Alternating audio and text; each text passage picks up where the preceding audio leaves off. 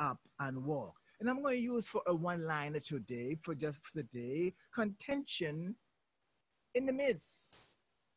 Contention in the midst. When we have contention in the midst, it distorts unity.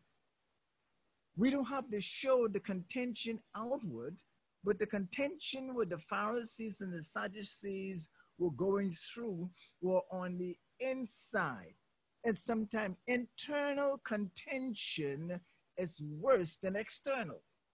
Are you hearing me?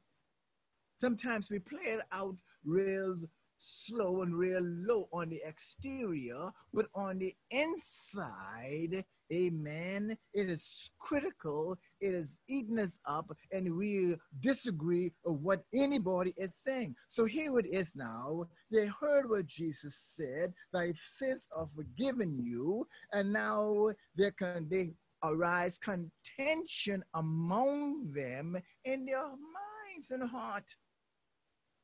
They totally diss Jesus for what he was saying. How many of us have been dissed because what we have said from the word of God? Amen.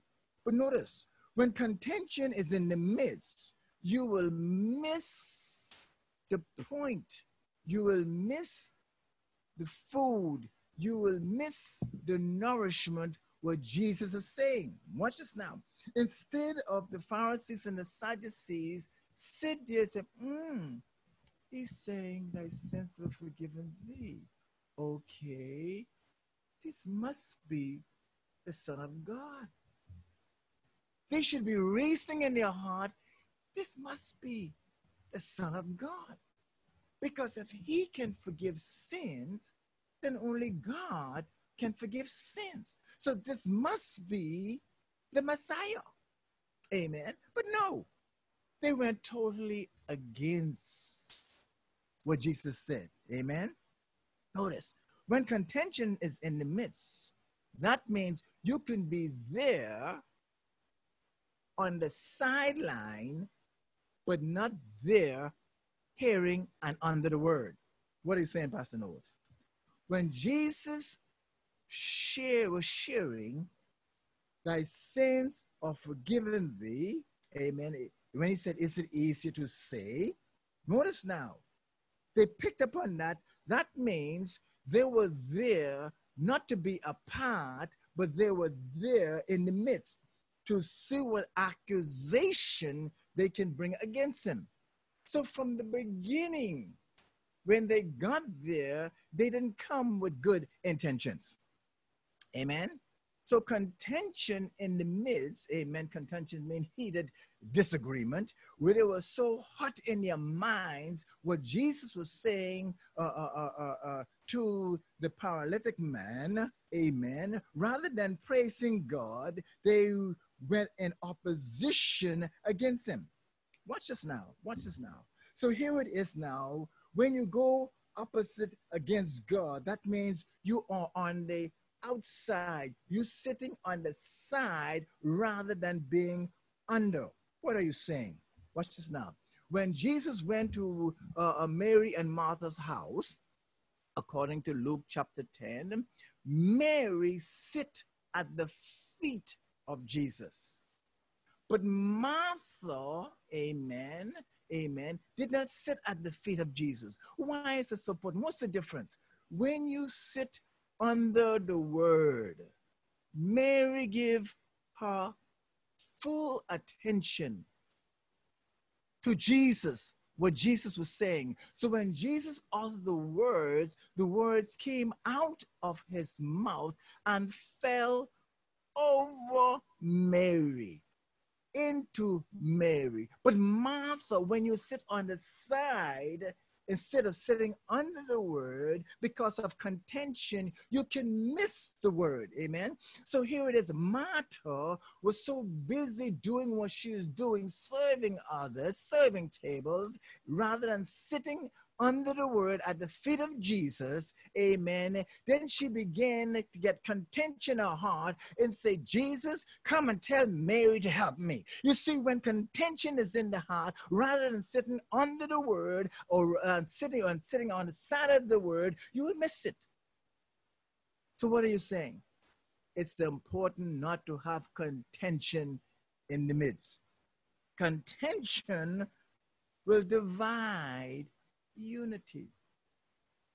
Can you imagine a group of people together, and when, because I disagree to disagree, and I will share it with others, I will convince others.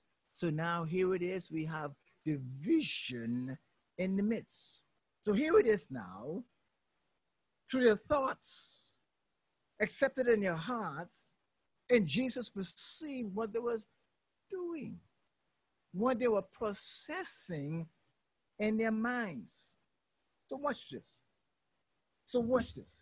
Look what Jesus said. So in spite of that contention in the midst, look what he did.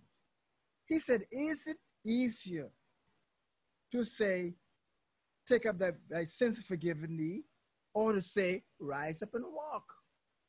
Which one is easier? Amen. He asked them that question. And notice, this is amazing. The people who are around, except the Pharisees and the Sadducees, did not know what Jesus was talking about because they were thinking this inward. And sometimes it is good to expose contention when it's in the midst.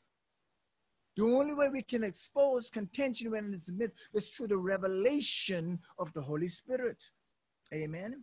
Can you imagine you being in a prayer meeting setting? And my God, I've been in many prayer meeting setting, experience the presence of the Lord. Now watch this. And the Holy Spirit will speak and say, some of your mind is not on me. My God, let me tell you something. That'll cause you want to scream. That'll cause you want to shout. And you begin to ask the question, Lord, is it I? When you are exposed through the Holy Spirit, amen, contention will disappear from the midst. Amen. Can you imagine those of us who sit on the platform, or those of us who congregate, even like this morning, congregating in the local assembly, and their minds are wavering. They are there, the body are there, but their minds are wavering. And Jesus will speak through the power of the Holy Spirit and say the number of people in here, give the exact number, and say your mind is not set on me. That means now you are there, but you are sitting on the side rather than sitting under. Are you hearing me? When you sit under the word, things will happen. So Jesus turned to the paralyzed man and he said, now watch this now. And he said, man, your sins are forgiven. Great God from Zion. I love this. I love this. Thy sins are forgiven. Take up your bed. That same bed where they brought you on. Take it up. Watch this now.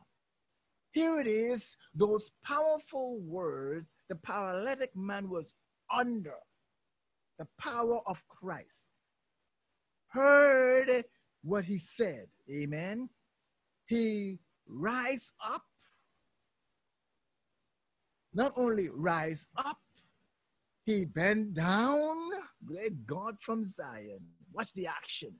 Take up that bed, roll it up. Now watch this. The Pharisees still there. The Sadducees still there. All those people around who was crowded around from the doors on the outside, looking through the windows, watching the demonstration of the Holy Spirit. Watch this. The man rolling up his cut.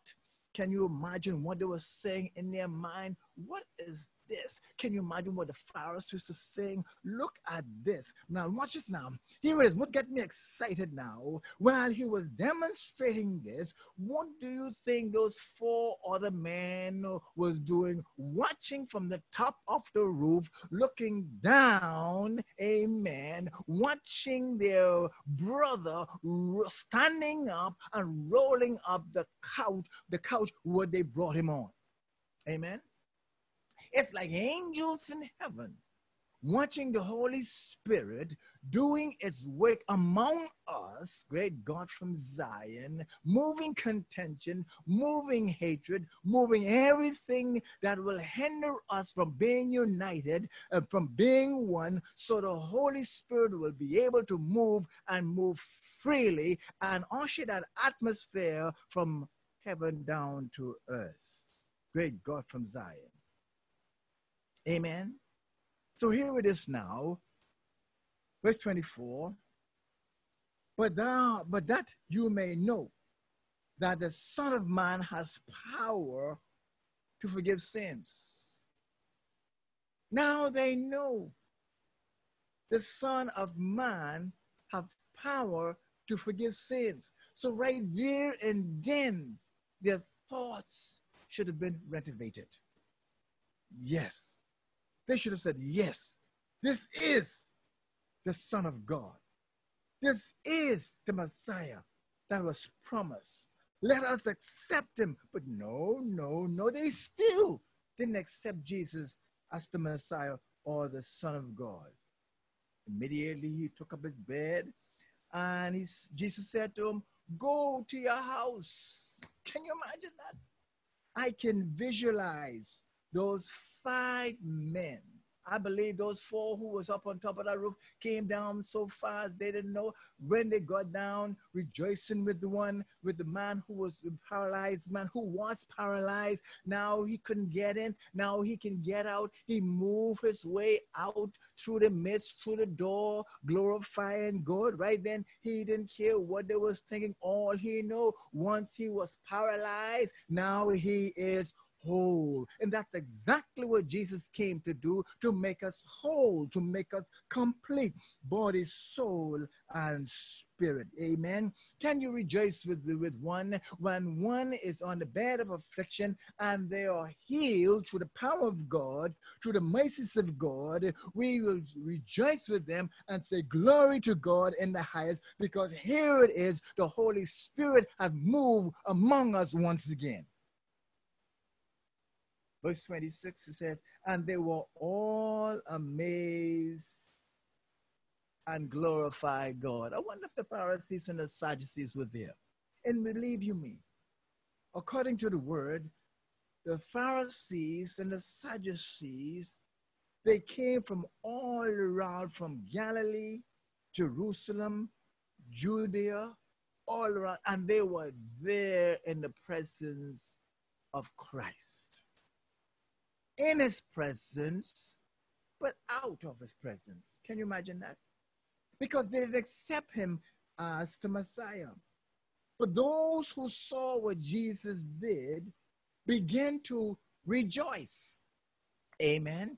They began to glorify God. Now, this is what they say. Look what he said. They began to glorify God, and they were filled with fear. That means not fear, not scared, not being afraid of God. That means they were filled with reverence for God. When we enter into his presence, when we enter his gates with thanksgiving, we ought to come in his presence with fear, with reverence to God. Amen.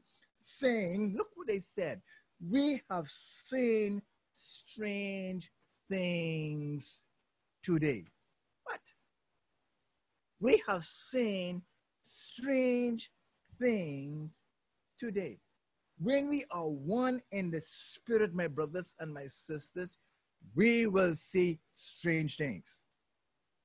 Now they have called, watch this now, the man taking up his bed, rolling it up in the front of them, walking out, amen, who was brought down through the roof, amen, by his friends. Now, walking out glorifying God, they call that strange things because it's something out of the norm. But my brothers, my sisters, let me share this with you. When we come as one, in the Lord, we will see strange things. Are you hearing me? We will see strange things. Now, one may say, Brother Knowles, it's tough to get everybody together. But listen, God will move on our behalf because of our faith when we are excommunicated out, like the woman with the issue of blood in Luke 8:43. She was excommunicated from the community, from her family, because she had an issue of blood. Now, when you have been put out, amen, let me tell you something, you're still there with God. You're still there. Your presence can still meet the Holy Spirit. So when she had that issue, she said, if I can only touch the hem of his garment. She didn't supposed to be among them, but she pushed her way through. Here it is again, like the men, those 4 men who went up on the roof, put the paralytic man before Jesus. They didn't stop. They went at all costs. The women pushed her way through at all costs. How much, how bad, how frequently we want to be united as one in the Spirit so we can see strange things. So here it is. She pushed her way through, touched the hem of his garment, and Jesus said, who touched me? Who touched me? One said, Lord, all these pressing you, and you asking who touched you? And here it is. The woman came forward. Great God from Zion. When you have to be united, sometimes you got to be united by yourself. When you're alone, you have to be united by yourself, body, soul, and spirit. When you go before the Lord, you unite your soul and spirit, and you trouble the throne of grace, and the Lord will open up the windows of heaven, and he will pour down his manifold blessings upon us. Amen. When you are united, we will see strange things. In Acts chapter 2, here it is, the 11 men was doing exactly, following exactly the command of God. Jesus said, go into Jerusalem and tarry until you be endured with power from on high. Now watch this now. All they were told that by Jesus, they went there, but nothing happened. This is important. Nothing happened until they came on one accord. They had to wait. No doubt they had contentions among them. But until that contention is washed away, until that contention is squashed from our heart, squashed from our spirit, squashed from our soul, nothing will happen. Amen. Why you think the enemy works so hard among husband and wife? So contention can be among them. Amen. So your prayers can be hindered. Great God from Zion. The husband mad, upset with the wife, and the wife upset with the husband. Then you went to pray. Oh, no. Contention is in the midst. You have to reconcile. Then come back and go before the Lord. Why you think the enemy have contention in the midst of families? So that the blessing, the manifold blessings in which God has bestowed, want to bestow upon that family. Let me tell you, the enemy don't want to see strange things happening through the Holy Spirit among that family or among God's family. The enemy always want to keep contention in the midst. So can you imagine what will happen if God's people who name the name of Christ, if families get together as one and unite as one in the Spirit, I say strange things will happen. Things will happen that you've never seen before. Is that possible? Yes, because God is able to do exceedingly and abundantly that we may ask or think. But here it is. These 11 men, 11 apostles, waiting, waiting, waiting to be endued with power.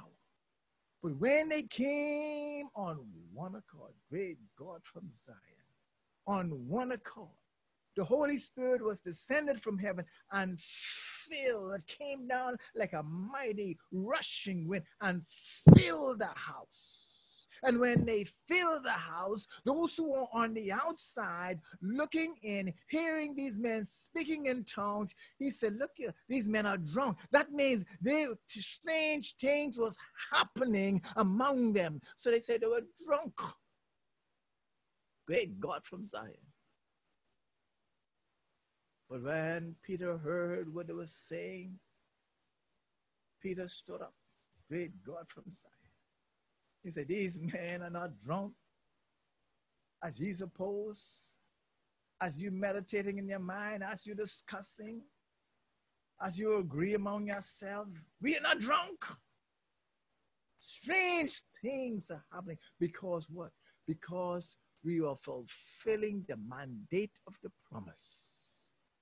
That our Creator, our Savior, our Master, the one who died and rose on the third day and told us all power is given unto him in heaven and on earth. But go tarry until you be endured with power from on high. And the Holy Spirit came down and filled the house.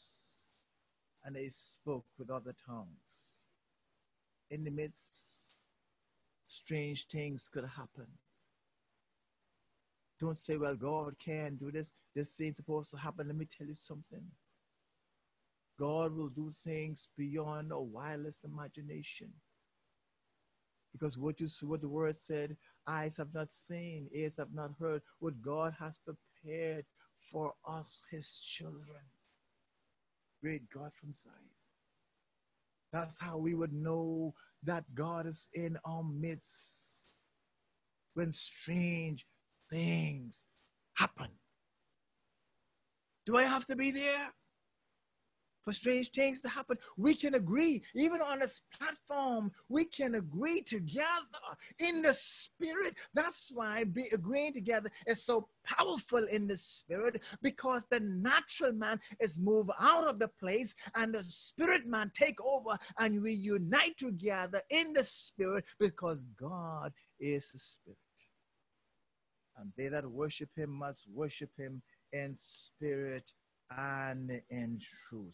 Great God from Zion, I'm looking forward. I don't know about you, but I'm looking forward to see strange things happening in the midst. Many may not be able to withstand it. Many be able to run out of the midst and say strange things is happening there. On the handwork is happening there. But my brothers and my sisters, when strange things is happening, the Holy Spirit is moving. No one can counteract. No one can move. No one can decipher. No one can stop when the Holy Spirit begins to move, because when the Holy Spirit begins to move, strange things will happen when contention is moved out of its place. So here it is, Faith National, before we leave the platform and reassemble ourselves, we have something to think about. Can we, great God from Zion, eliminate contention out of our midst? Can we? Listen, when we refuse to allow contention to leave us, you know what happened?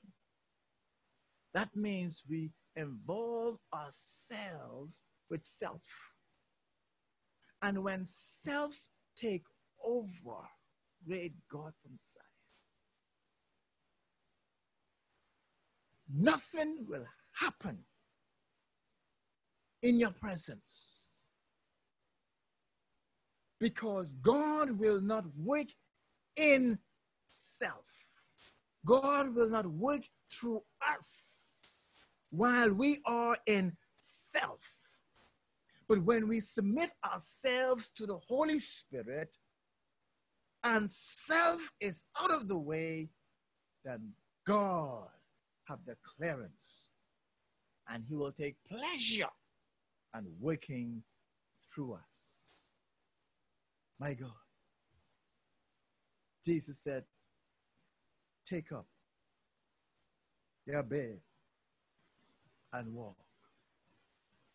Strange things is happening. Look around us. Have we ever met before on the platform? We used this kind of time. We would have been assembled together in one place. What God did, 2020 will always be a year to remember God had done some strange things.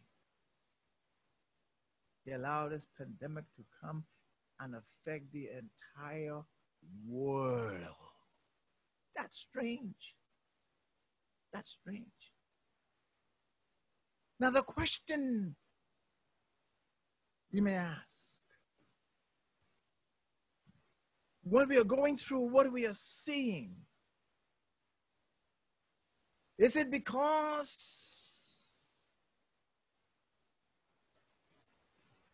God is angry with us and the wickedness had come up before him? We don't want to make God angry, because in the Genesis of time, in Genesis 6:5-14,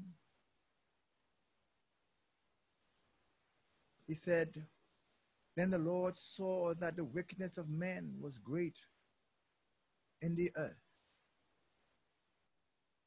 and that every intent of the thoughts, look what it said, of the thoughts of his heart was only evil continually.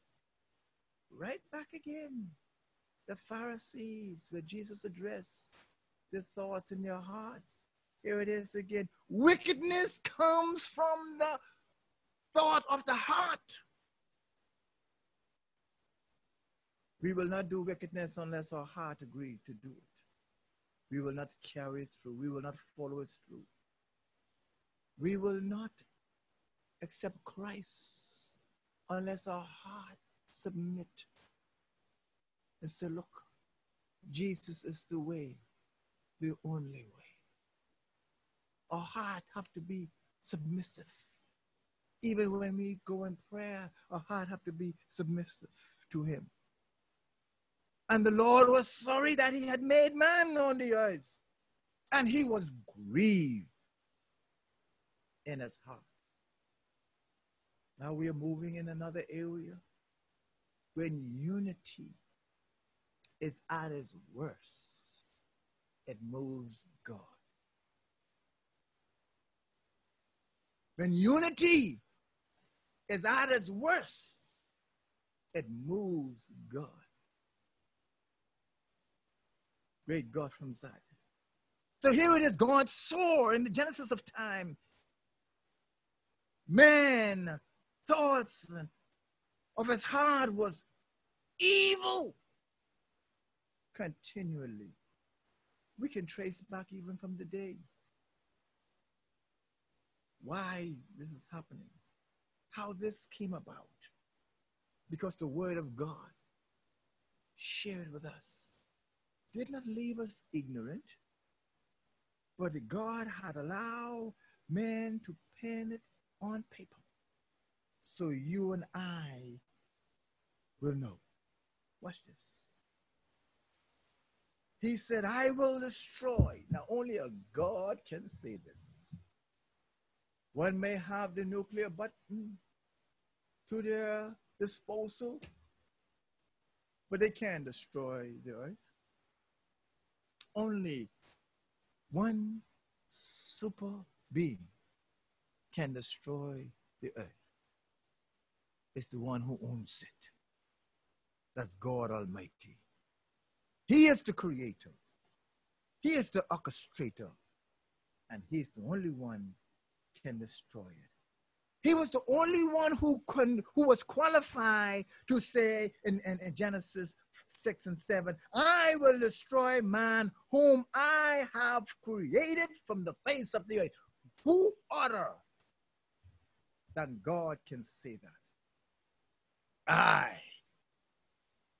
Only God one can say that. I will destroy man whom I have created from the face of the earth.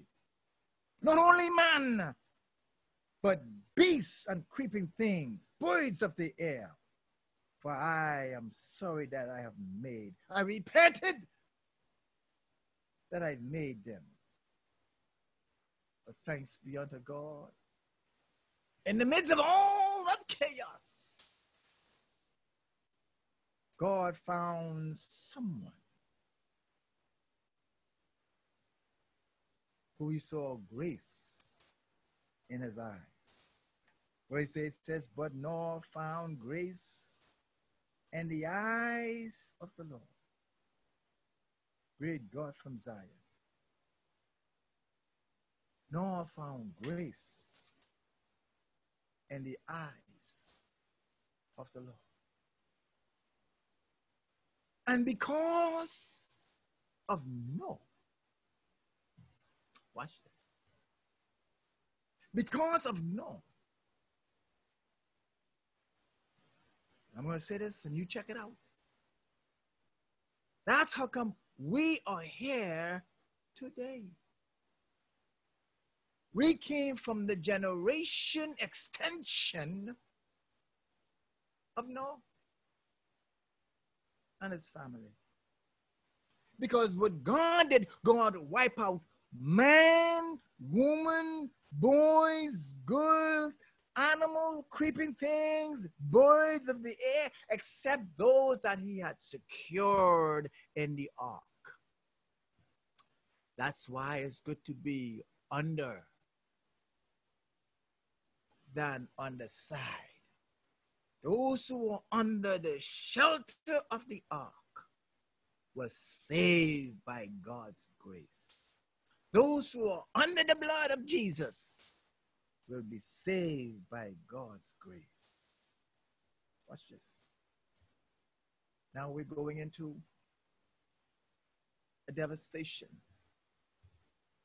when we can see generation upon generation the Creator,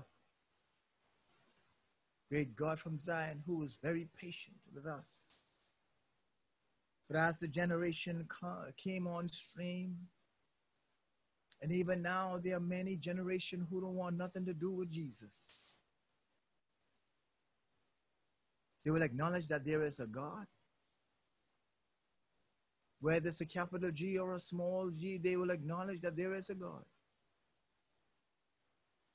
But even now in some local assembly, they don't want to acknowledge that there is a man called Jesus who had redeemed us through his precious blood. But remember, Jesus said, I am the way. I am the truth. I am the life.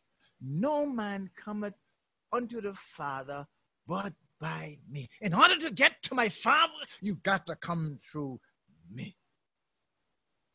So when we walk through the door, which is Jesus, we under the protection of the Father, great God from Zion. Don't you want to be under? Then on the side? When we're on the side, that means we want to do anything we want to do. But when we get in trouble, we want to turn to Jesus and say, Lord, help me. No, no, no, no. Come under the blood. Come under his word. Come under the shelter. Come under the ark. Brother, where's the ark today? The ark is Jesus. Come inside. Come inside. And what boggles my mind in my closing, you mean to tell me that all those family was on the face of the earth?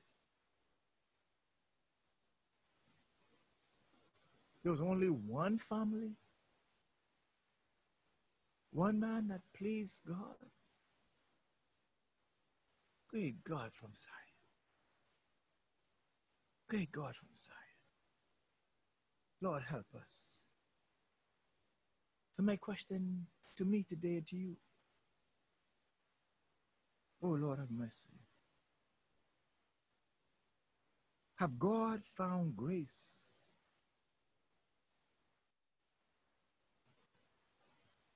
Have God found grace? Say it again. Have God found grace in his eyes upon us?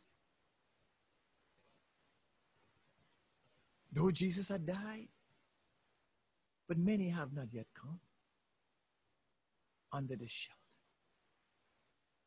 Under the shelter, there's unity. There is peace. There is joy. There is an atmosphere that is unusual, because strange things will happen.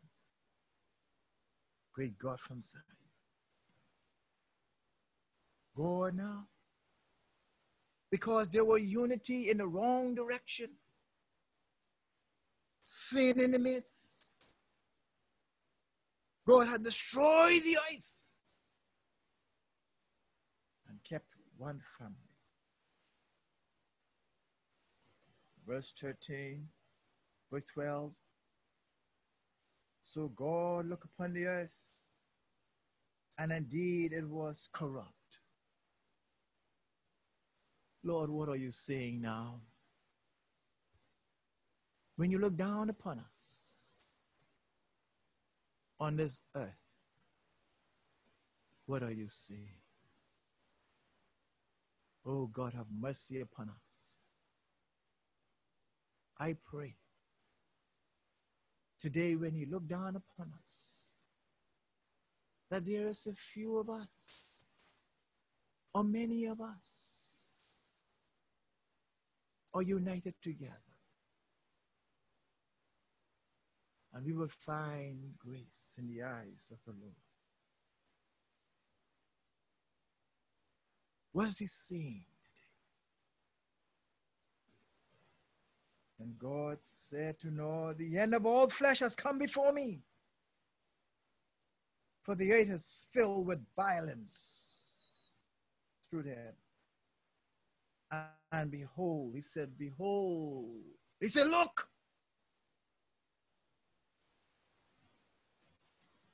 You will see.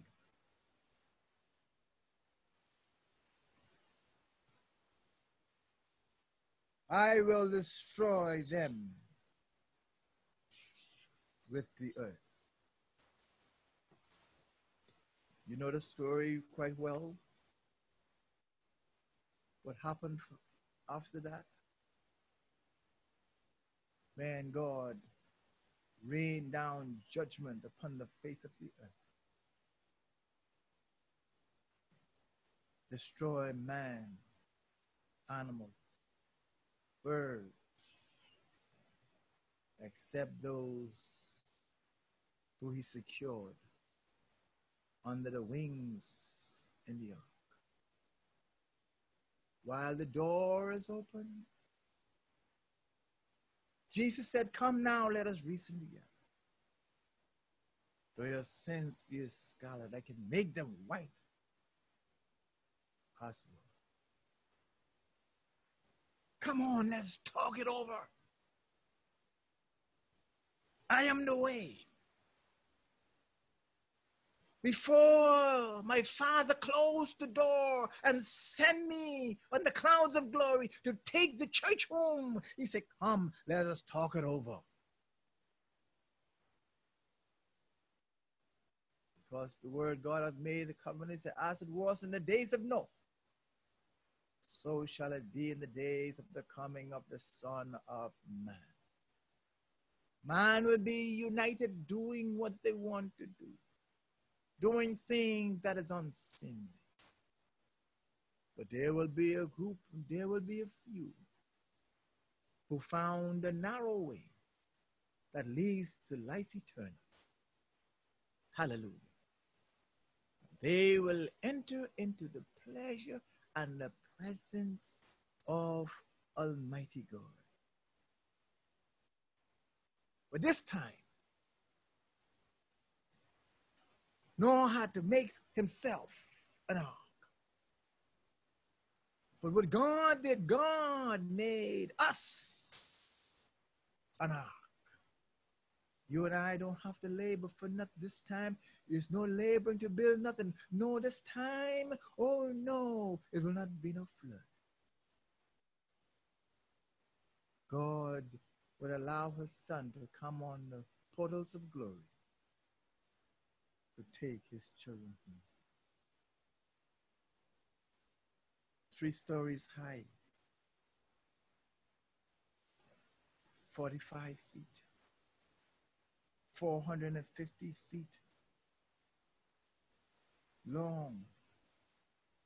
Great God from Zion. That's what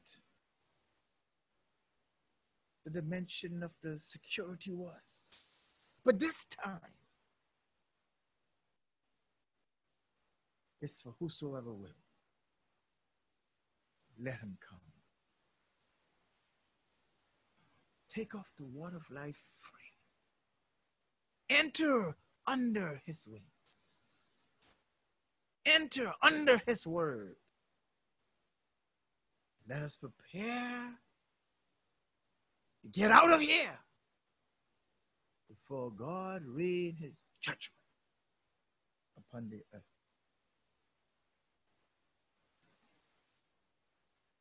God left a sign for us to always be remembered. He said, I'm going to put a sign, or I'm going to put a sign in the clouds, that those who are on the earth will remember it's me, my covenant I made with myself.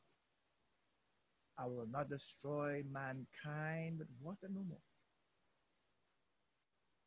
No, I will not do it no more. But this time it will be different.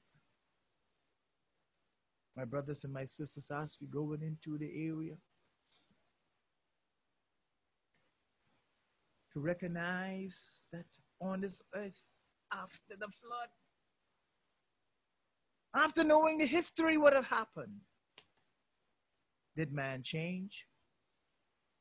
No. No. This unity was still among men. And unity, what came together in the negative way, out of the covenant of God, it moved him. We will continue and bring this to a close next week in the will of the Lord. And we can decide for ourselves. Am I going to be in unity in a positive way so God can move in our midst? Or am I going to be in unity in a negative way to experience the wrath of God? I pray may God bless you. May God keep you as you meditate upon these words as we stay under the shadow of his wings. God, our Heavenly Father, I thank you this day that you had granted us another privilege, Lord, to come upon this platform to share your word. God, as we reflect our mind back on what you have done, oh God, when your people unite together, it pleases you in such a way. Lord, as you look down upon us on this earth the way you have looked down upon the children of men, oh Lord, I pray in the name of Jesus, God, I pray that you will find us worthy, find us righteous, find us whole, through the blood of Jesus. Thank you, Jesus, for making the way. Lord God, as we are about to go through this week, I pray that you will continue to be with us. And as your people continue to unite in the Spirit, Lord, I know you will not only hear but answer our prayer. We thank you, we glorify you, in no other name, but in Jesus' name I pray. Amen.